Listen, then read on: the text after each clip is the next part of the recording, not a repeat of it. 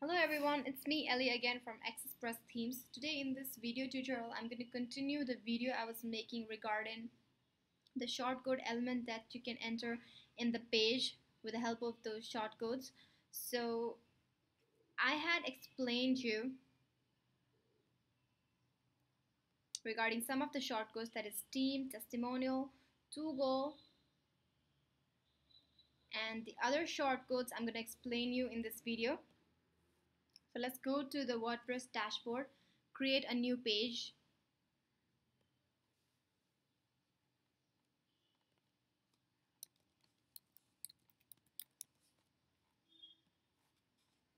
Here, enter the shortcode.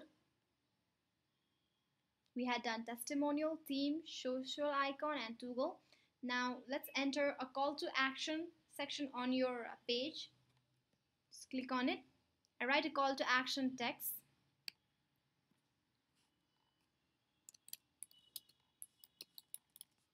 Any text you can write, and write the text for a button, that is a read more, and put a button URL, the link you want your website viewer to go when you click those call to action button. So let's select this link. You can put any link you want to, and you can select the button alignment, that is center or right. Well, I'm gonna select right and click on OK. Now publish your page. Let's assign it in the menu header. So go to appearance and then menu, check it and add to menu, and save. Now let's go to the front end of the website, and let's click on this page we just created, that is shortcodes. Here you can see this is the call to action section that you just entered on the page, which when click will take you to the respective link address you just posted.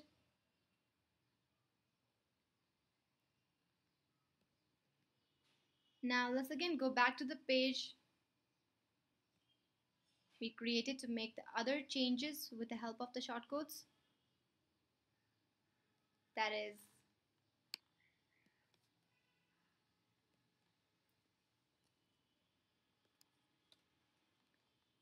now the next element that you can put is a slider. You can put a slider in your each page with the help of this shortcode. Click on slider, select the number of images you want on those slider. I'm gonna select 2. Then here is the option for you either to show a caption, that is a title on those sliders, or not. If I select yes, you can enter a caption title there.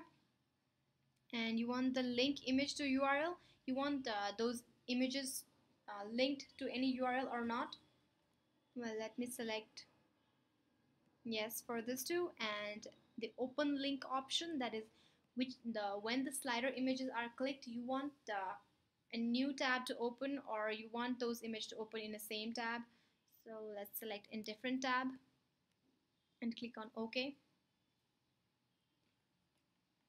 Now this is the area where you can put your captioned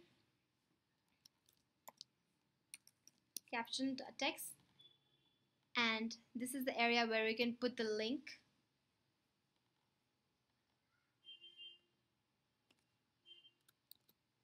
You can choose the link you want. Well, I'm gonna choose this default link,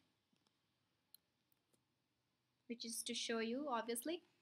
And then here you can put the link of the image. Let's go to the media library. Let's select a slider image from here.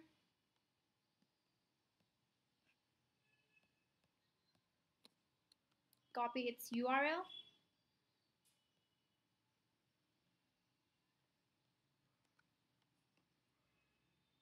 And then paste it over here.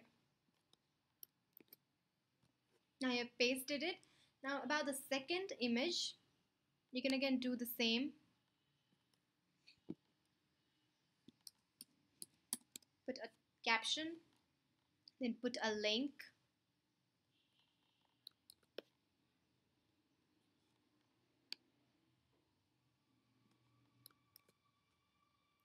Then put an image URL. Go back to the media library again.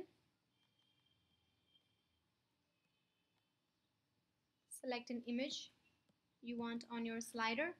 Just copy the URL and paste it here.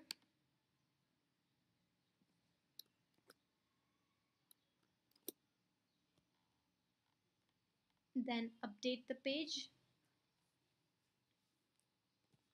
Now let's go to the front end.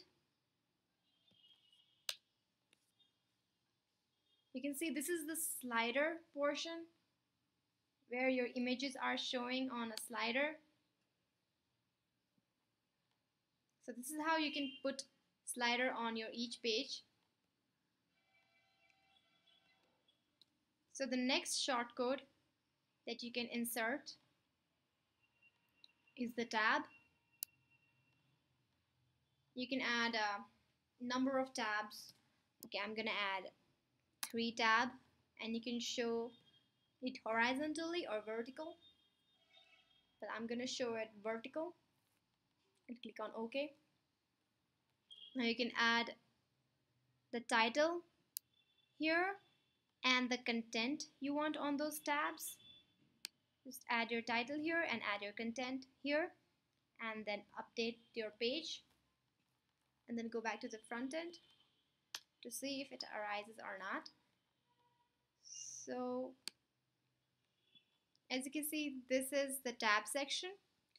So similarly, the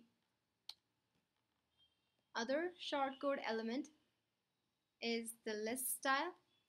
Like basically, if you want to put a list of some items on your page, like let's add a text here, features of your website or anything, then you can add this shortcode and number of list items, and then you can select a list icon, that is thunder icon, pin, tick, star, money bag, or square. Let me select star icon and click on OK. Now this is where you have to add your listing name, the features basically, and then click on update. Now let's again go to the front end and preview the change.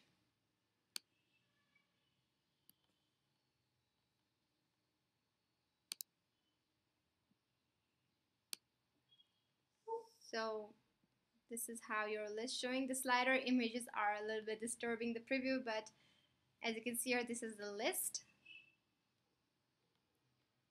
So these are the shortcodes that you can enter with AccessPress Pro to bring changes in your layout and enter some elements on the pages. Thank you very much for watching this video.